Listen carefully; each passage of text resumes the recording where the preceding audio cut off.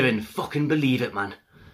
Well, I do, actually. I do believe it. Newcastle are the only club in the world that could pretty much fly someone over, agree all the terms and everything, say that he's signing, Sky Sports, everywhere, stays the night on Tyneside, has a nice little night out and tucked up, goes through his medical the next day, and feels it, and they don't sign him.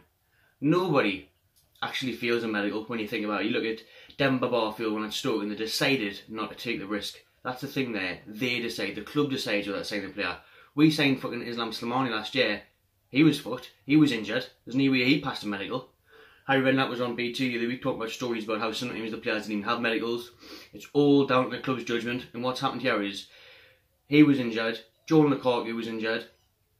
Failed his medical, fair enough, shit happens. But then Newcastle tried to move the goalposts. They tried to say, oh well, yeah, he's clearly not 100% fit, so let's knock a few grand off the wages, whatever it may be. But we obviously changed the way things were going to work, and that's why we didn't sign him. Why spend all the transfer window looking at a player that has been injured for nearly a year? He played with 30 minutes for Lazio. He's a decent player, he looks alright, could have been a bargain, pretty decent on FM, quick, short player. Bollocks. You spent all the transfer window investing time, wasting time, probably fucking purposely, on a player that has been injured. These aren't coincidences anymore. Cue the, oh, it was too late to get him over the line, because they've left it till 4 or 5 days of the window to sign someone trying to get in a player who's been fucked for nearly a year and barely played a single game of football. It's the board's fault time and time again. Fucking waste of time. Note to self, don't do a Newcastle transfer window video ever again. I was going to wait until the end of the window to do this one, to complain about the field signings, but let's be honest, fuck all's going to happen in the next few days, or if it does, there'll be someone absolute shite, like the other left back who we're meant to be getting in, who was obviously second choice to an injured left back who hasn't played all year. So it'll be Rafa Z lists that are coming in, if any, on loan in the remaining few days.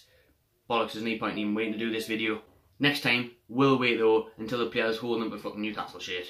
Even though it was all over Sky Sports, even though he's actually on Tyneside, you couldn't be any closer. We were there, thought, oh, we'll get the video done. No. Newcastle, only club in the world that could cock that up.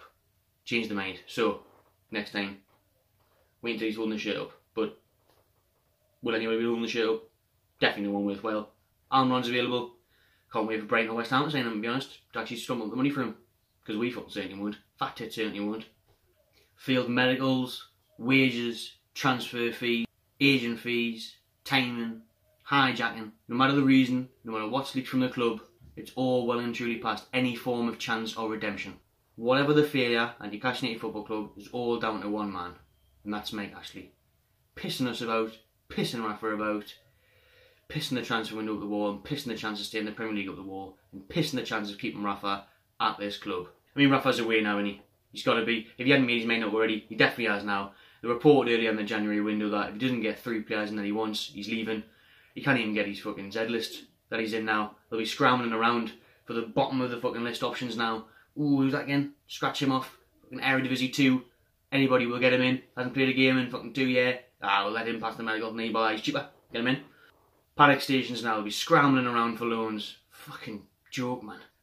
It's just embarrassing. It's going to be lastminute.com. The January transfer deadline day never even does now for us, but we'll probably will say 1 or 2. Absolutely nobody's this time round. I mean, Mike Ashley's definitely that bloke who forgets that it's his own mother's birthday, and he goes to the petrol station at midnight, comes back with a Twix Duo, bottle of Powerade, and some rotten flowers.